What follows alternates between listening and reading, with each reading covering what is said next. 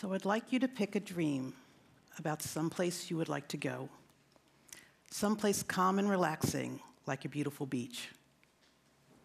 Now imagine yourself lying there on the soft sand, listening to the sound of the ocean as you slowly drift off to sleep. I will stay with you while you're sleeping, and when you wake up, you will be in the recovery room. These are the words I would say to my patients as I was putting them under general anesthesia. I'm an anesthesiologist. This is a fascinating field of medicine.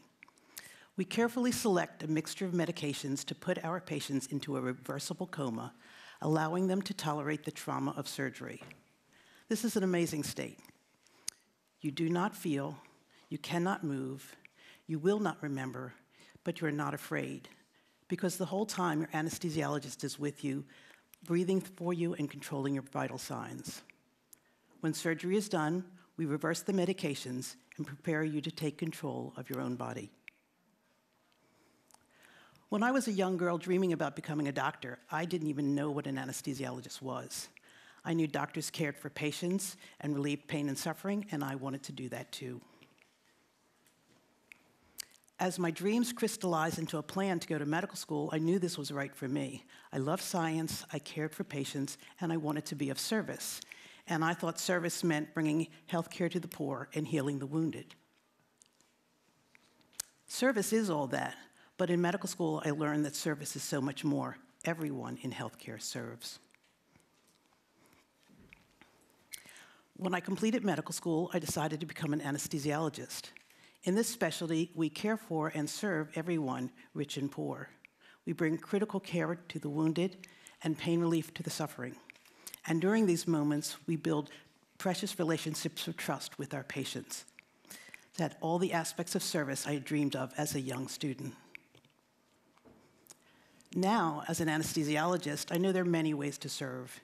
And I'm going to share with you 2 stories about wonderful ways to serve that emerged from everyday ideas in my specialty. Hi, this is Dr. Oriol. I'm in OR Room 2. I have an emergency and need some help.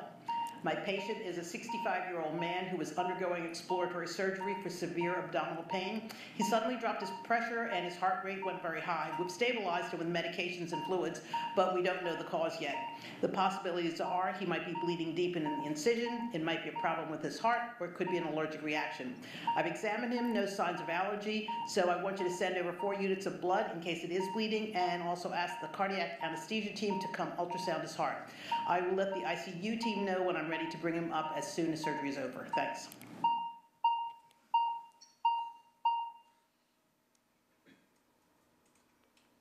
Where am I? What am I doing? I am in a simulation center, practicing how to manage medical emergencies, but I'm practicing on a mannequin, not a real patient. These mannequins are amazing. They're controlled by a computer and can be programmed to have any sort of medical problems. My job was to figure out what is wrong and what to do about it. Airline pilots, like anesthesiologists, must be prepared for the unexpected, and that takes practice. So flight simulators were invented to allow pilots to practice without putting passengers at risk. For the same reason, human simulators were invented to allow us to practice without putting patients at risk. These mannequins are an amazing teaching tool. The problems feel real, and taking care of them has all the heart-pounding action of real emergencies. And taking care of real emergencies is actually a value for all of us, not just healthcare providers. What would you do if the person sitting next to you suddenly collapsed? What would you do if a friend visiting complained of difficulty breathing? Yes, you would call for help, but what would you do while you wait for help to arrive? Would you wonder what's going on? Would you worry, what should I do? Medical emergencies grab our attention and make us think. And thinking about emergencies also fascinates young people.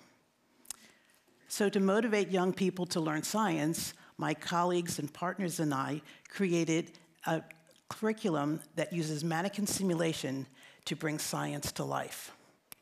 We immerse our young students in real medical emergencies where they take care of simulated patients, and in doing so, learn the science behind diseases like asthma, infectious diseases, allergies, diabetes, and more. They also learn how to work in teams, think logically and critically, and analyze complex situations. This curriculum is called HMS Med Science. It's offered in 6 high schools. It is a semester-long, credit-bearing course that includes daily lessons in biology and weekly visits to a simulation center where they put that knowledge to use. Our students tell us it changes the way they think and gives them self-confidence. One student told us that when her grandmother complained of feeling poorly, she asked her probing questions as she'd learned to do in class.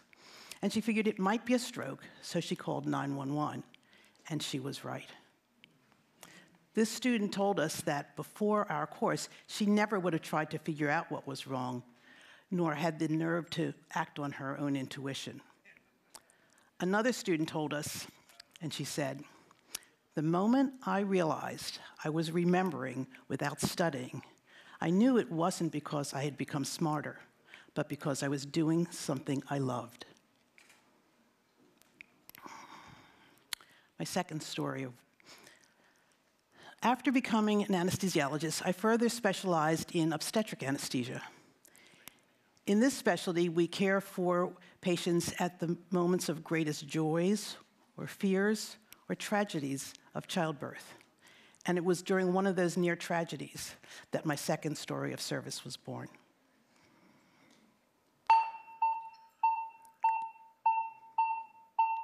Hi, this is Dr. Oriol, and I'm calling from labor and delivery. I am ready to give a report and transfer my patient to the ICU. My patient, Mrs. Jones, is a 30-year-old, previously healthy woman who just had an emergency cesarean section. She was 34 weeks pregnant, was found at home unconscious, and brought in by ambulance. When she arrived here, the fetal heart rate was low, and she was rushed to the operating room for an emergency cesarean. When I put her to sleep, I noticed her blood pressure was very high, so working diagnosis is seizure due to pregnancy-induced hypertension. The baby is alive but in critical condition, and we're ready to transfer mom to the adult intensive care. Thanks.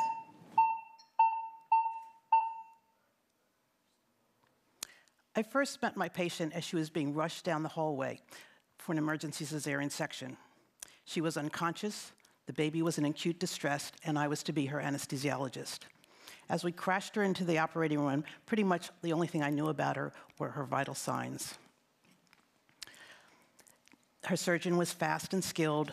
Both mother and baby survived, but they did spend time in the intensive care unit. A few days later, when my patient had regained consciousness, I went to ask her what had happened.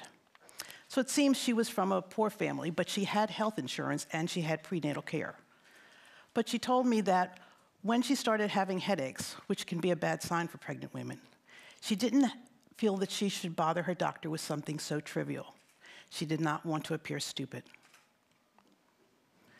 A few days later, I was listening to a report on infant mortality, and it seems that in the poor communities of Boston, like where my patient was from, the infant mortality rate is as bad as many developing countries.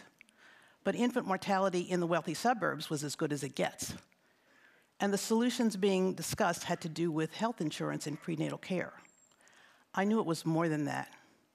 I knew it was knowledge, self-confidence, and the feeling that you are worthy of care. My patient's story made me want to go to the street and bring knowledge and concrete proof of caring to the women at risk for such tragedies. To do so, I partnered with a medical student, and we went into the community to find women who, like my patient, did not feel they were entitled to care. What we found was the issues were not just infant mortality, but all the diseases of poverty. So we partnered with the community health centers and community colleagues and created the Family Van. The Family Van is a mobile clinic that travels the streets of Boston, delivering health, education, and prevention services to anyone who asks, women and men. Now, I've been asked why, as an anesthesiologist, did I dream up a program based on street-based care? That's pretty simple. As an anesthesiologist, we know our patients are afraid. However, if we have a chance to meet them in advance, to answer their questions, to listen to their stories, and help explain what's going to happen, they're less fearful. This is called a preoperative visit. And when it comes to allaying fear, a good preoperative visit is the best medicine there is. This is the idea behind the Family Van. When people get on the van seeking services, we listen to their stories, answer their questions, and demystify the healthcare system. We've been doing this for 20 years and have served over 80,000 patients. And people often wonder why, with so many great neighborhood health centers in Boston, people come to the mobile clinic.